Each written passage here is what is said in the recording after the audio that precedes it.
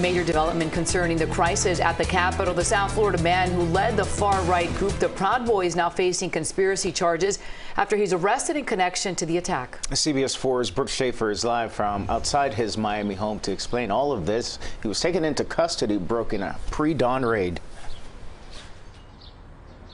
Yeah, and Candace and Maribel, we actually spoke with his mother. She said she thought it was overkill. The FBI showed up here at his home early in the morning with guns drawn. FBI, come to the door! Before the sun came up yesterday morning, the FBI was at the door of 38-year-old Henry, or Enrique Tarrio, the former leader of the Proud Boys. FBI, come to the door!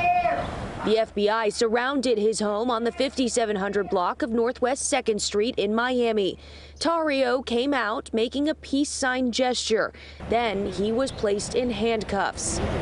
He's been indicted on charges related to the January 6th Capitol insurrection, including conspiracy, obstructing an official proceeding, assault, and destruction of government property. I'm not going to worry about people that their only worry in life is to be reelected.